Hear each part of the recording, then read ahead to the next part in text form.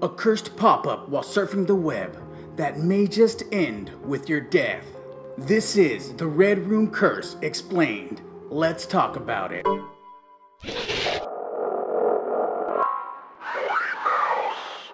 What's going down, Mouse Nation? Today's topic of discussion, the Red Room Curse.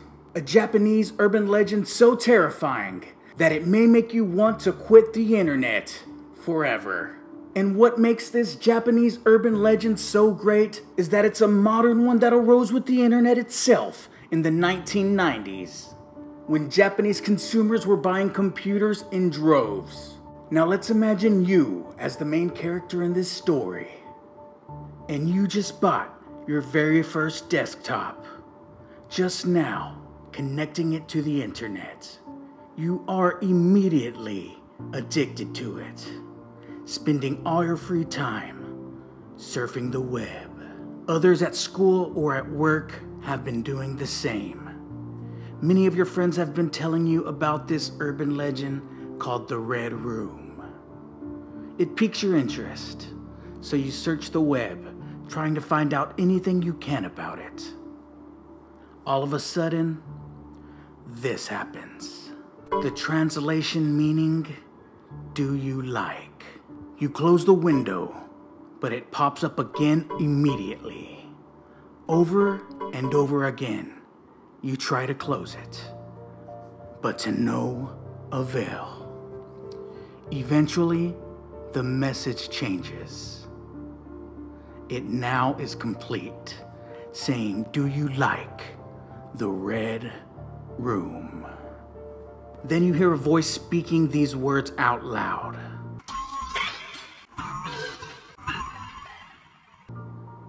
And suddenly, your room goes black. A list of names appear in red. You see the names of your friends that told you about the Red Room. You try and leave your room, but all exits are locked. Suddenly, you feel a presence behind you. Days later, your friends and family find out that something terrible happened to you. The same thing happened to the others who you discussed the Red Room with as well. You and all those others had taken your own lives, painting your own rooms red with your own blood. Okay, you can turn on your lights and take a deep breath now. Eventually, the 2004 Sasebo slashing would cement the status of these rumors to urban legend. I won't get too deep into the details of this story, as that's a video for another time. But an 11-year-old Japanese schoolgirl took the life of a 12-year-old classmate in their Nagasaki school. It would later be found that a Red Room bookmark was found on the murderer's computer.